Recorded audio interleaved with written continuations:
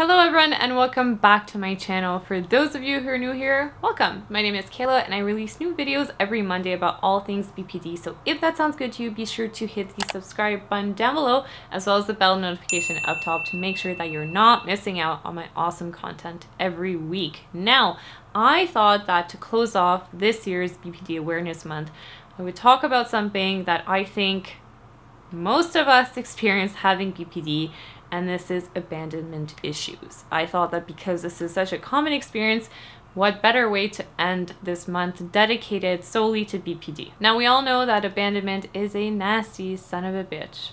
And if you're anything like me, you probably experienced your first form of abandonment when you were a young child. Me personally, my mom passed away when I was 7 years old. And this first form of abandonment then serves as a catch-all net for all later forms of perceived or real abandonment. So my mom died. Maybe for you it was your parents getting divorced. Maybe it was one parent that was working so much and never had time for you. Maybe it was your childhood best friend who ended that friendship. So whatever your form of abandonment looked like as a child or maybe as a teenager, this tends to serve as this catch-all base for the remainder of our adult lives. And I'm not going to say forever because BPD is not a forever diagnostic. So once you have your abandonment net installed in the ocean, whatever it catches feels like abandonment, because as soon as something is in it, even if it's garbage and not real abandonment, well, the net doesn't understand the difference. It just thinks, I caught something, so it must be abandonment. So I wanted to take some time today to give you reminders for when you feel that abandonment net being triggered. And the first thing is that you are allowed to feel this way. You need to recognize the fact that being scared of abandonment and being extra cautious and fearful, this net that you cast out into the ocean, was a way to keep you safe. When you were a child, if you lost something or someone really important to you, it is adaptive and normal to then be weary of other relationships. And just because it might not be quote logical, let's say in your adult life you're experiencing something and you're perceiving it as abandonment, it doesn't mean that you're not allowed to feel that.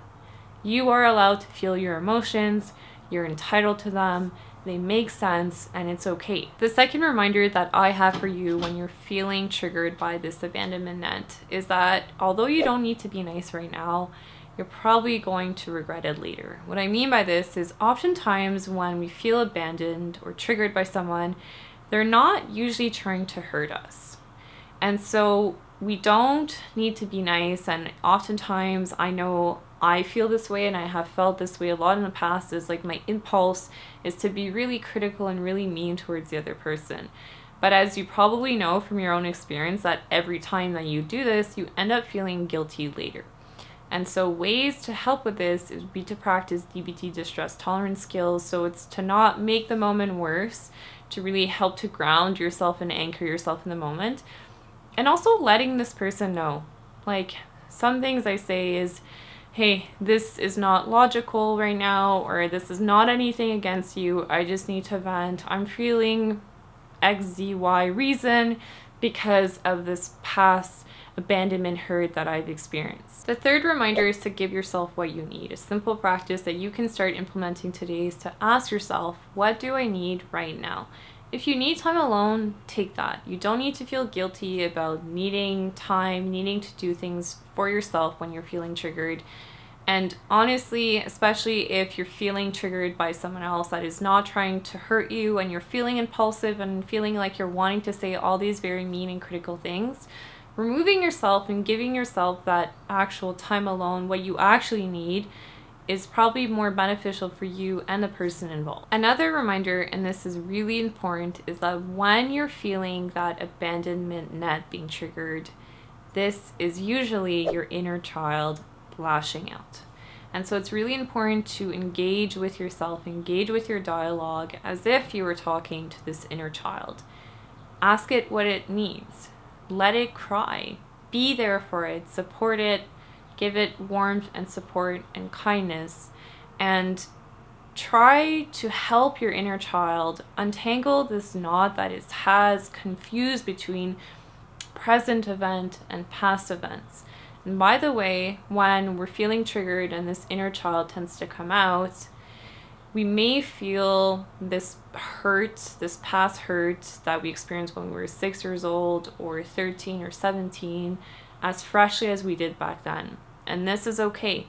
Once again, this is a function that helps us remind us of, oh, this is maybe a dangerous situation, something that feels very familiar, and the last time I got burned really badly, and so I'm just going to try to avoid it as much as possible.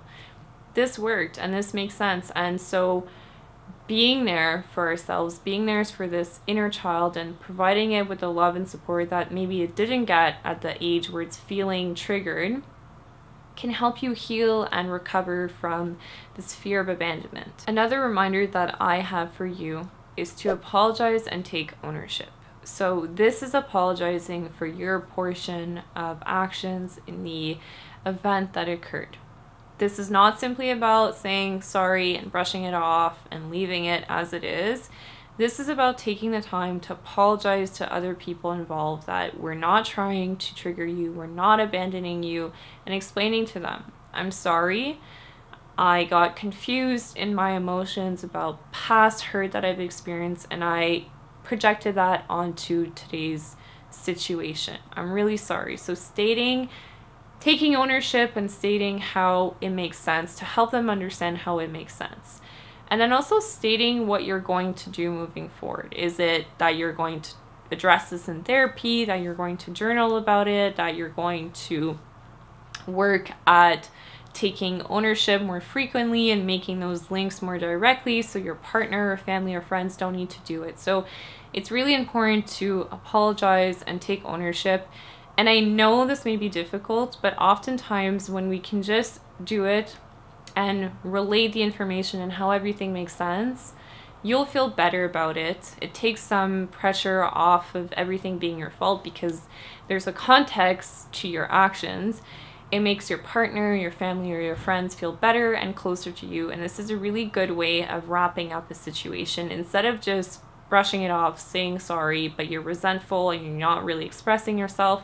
They're resentful towards you because there's no clear actions to be taken in the future.